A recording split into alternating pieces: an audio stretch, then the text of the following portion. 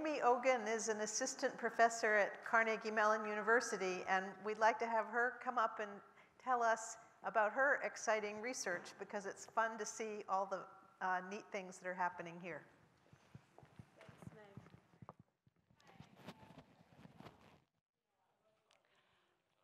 Good afternoon, everybody.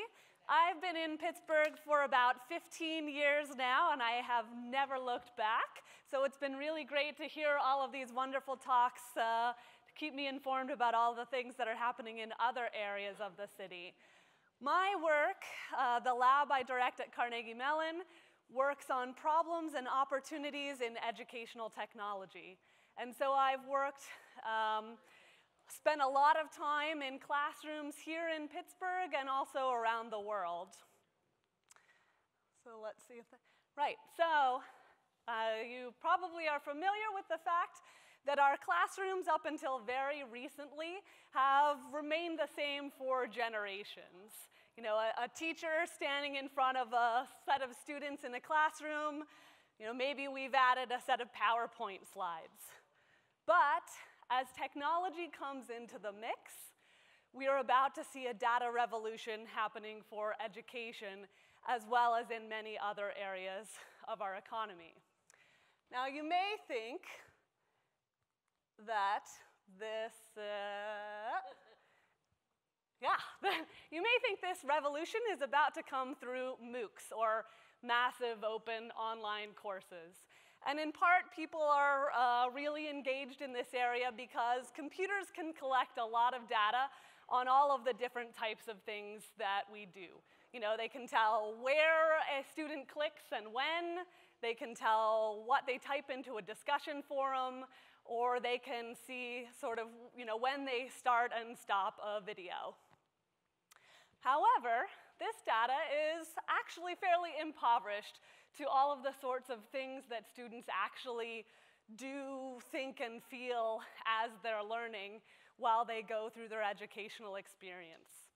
However, on the other hand, real classroom data has a lot of potential, if only we could get it. And that is one of the things that my lab is working on right now. Now, if you look at the classroom, rich data is being produced all the time. So things like student engagement and emotions tell us all sorts of things about how much they're learning. So what we can tell are things like students' posture, their facial expressions. These sorts of things tell us what they're thinking and feeling as they go about their day, and they tell us a lot about what those students are learning. In addition, everything that the teacher says, everything that the students say is also rich data about what's happening in the classroom. So, you know, if the teacher is the teacher asking questions? Is the teacher engaging in small groups? Are the students collaborating with one another? Are they challenging each other's ideas? What are all the great things that are happening in the classroom on a daily basis? Now, normally, the teacher is the one who acts as sort of a censor in the classroom.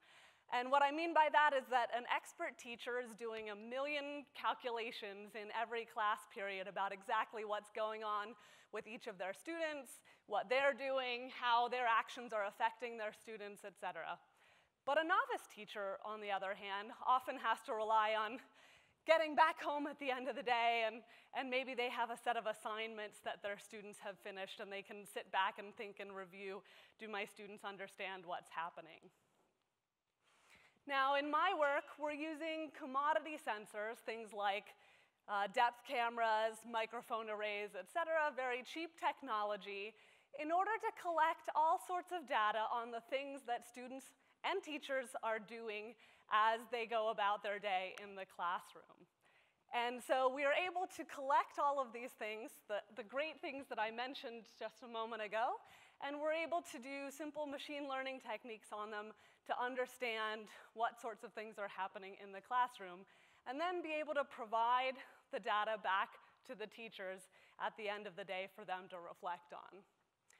And you might think of this as sort of like a personal informatics system for teachers. And you're probably already familiar with this sort of a system. You might be wearing a tracker right now. It collects data on all of the things that you do in your day, whether it's the number of steps that you take, the calories that you're eating, all sorts of other things that happen in your daily performance. And then it can provide that back to you to reflect on at the end of the day. Similarly, we're able to provide teachers with a dashboard that shows them all of the things that happened in their classroom over that day. And one of the cool things that I think happens here is that we're not just able to collect the information about what students are doing, but also collect information on what teachers are doing so that we can help them connect their actions to how they affect student learning outcomes. And they can go on here and sort of collect information about what they've been doing and then connect those to goals that they can set for themselves over the course of the school year. Now, even more exciting to me is the ability to actually be able to take this information and use it in real time in the classroom. And this is what we're doing in my lab at Carnegie Mellon right now. And what I would say is that it requires some very careful design, but we're working on doing this in conjunction with our teachers, using Carnegie Mellon's classrooms as sort of a living laboratory to experiment on the ways that we can actually influence teaching in the moment. And so you see here that we can sort of turn the screen red when we want to tell the teacher to shut up, be quiet, it's time to let your students speak now. And so our instructors at CMU get very excited about the ability to use all this data to reflect on and change their teaching in the course of their day.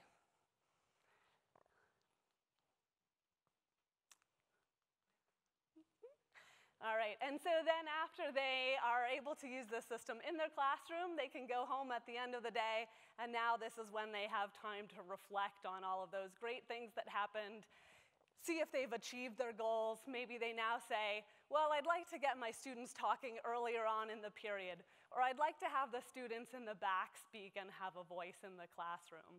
And they can do that using this dashboard that we provide. Now, of course, I first said that MOOCs are not the answer, but we can also use very similar techniques to what I'm talking about to be able to go ahead and improve learning online as well. So, of course, we can also use cameras, microphones, et cetera, to detect the facial expressions of students who are learning online, or whether there's somebody beside them giving them support or help, whether they're frustrated or confused. So in the future, what we'd like to be able to do is move forward to being able to look not just at the classroom or not just at these online learning experiences, but actually be able to combine many sources of data so that we know what students are doing in their small groups as they're using their technology, what teachers are doing as they walk around and support students in the classroom. And only now is this sort of ability to combine the technology with the deep educational experience becoming a reality. All right, so this is one of the many things that we're working on in my lab at Carnegie Mellon. Thanks for your attention. I think I can take a few questions.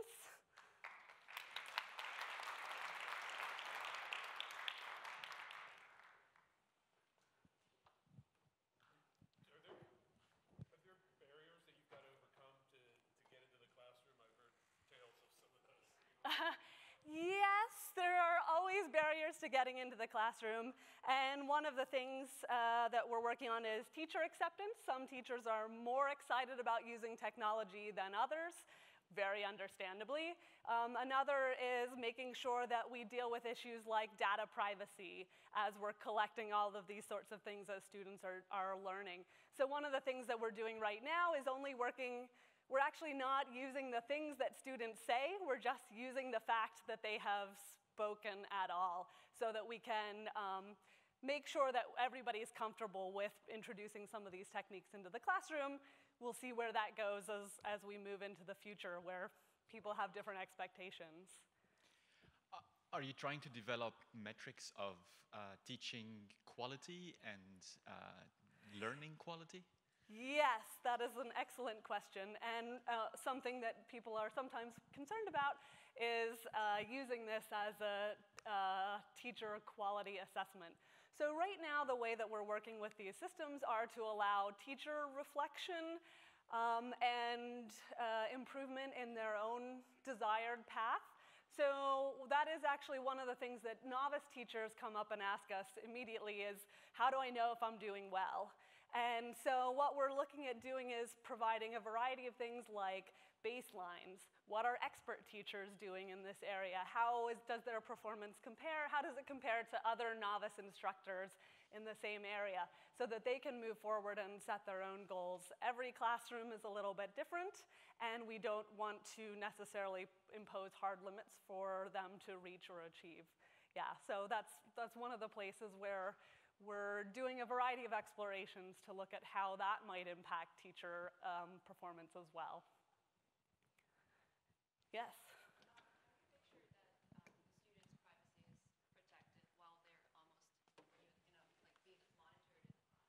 Yes, we are very concerned about student privacy. And so, of course, all of our work goes through an institutional review board for ethics assessment.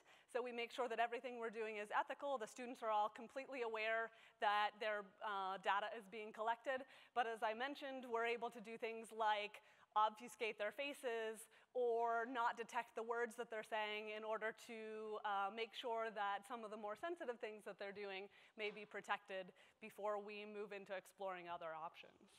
And it looks like we're moving forward. Thanks, everyone. Thank you, Amy.